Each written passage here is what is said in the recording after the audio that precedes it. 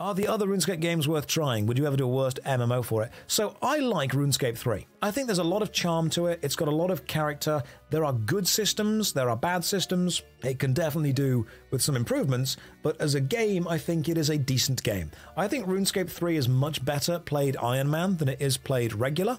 But that's just me because it makes you explore all of the content. The problem with RuneScape 3, and this is going to sound silly, is there is so much content that when you want to play RuneScape 3, you want to play efficiently. You want to have, everything ready to maximize the experience you're going to gain over a period of time.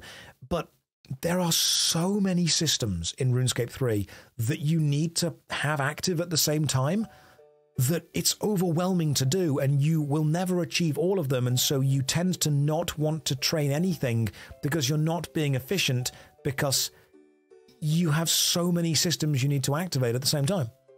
You have to kind of accept that RuneScape 3 will never be played efficiently.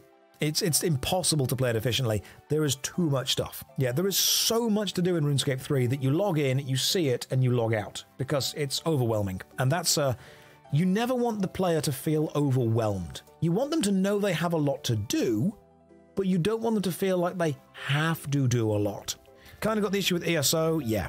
You want the player to be whelmed. You don't want them to be underwhelmed or overwhelmed. You want them to log into a game and think, yes, this is exactly what I expected and exactly what I wanted. This is whelming. That's good. Same thing as Retail WoW. Yeah, it's very overwhelming. RuneScape 3 is an interesting game. The only way to win is not to play. Good reference there to war games. If you are very deeply enfranchised in an MMORPG and I say, oh, your game is overwhelming, and you often say to me, no, it's not. You just need to do this, and it's easy. This is what I ask people to do. Go and play an MMORPG that you have never played and see how long it takes until you get overwhelmed or feel that the opening experience is not very good. And then please understand that is what new players feel about your game.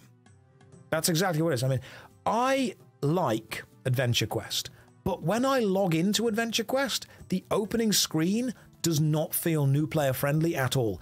It's almost like the opening screen assumes that you are returning to the game after several years, or you've been playing it for absolutely ages and know exactly what to do. I don't even know where to go in Adventure Quest Classic. It's not very well laid out at all. Although I like the game, it's just, it's very awkward to play. As soon as the game tries to install spy or anti-cheat, just, don't. I know you talked about Lost Ark a year ago when it got released, but did your opinion change? Not even played it. Didn't even want to. Had no desire to whatsoever.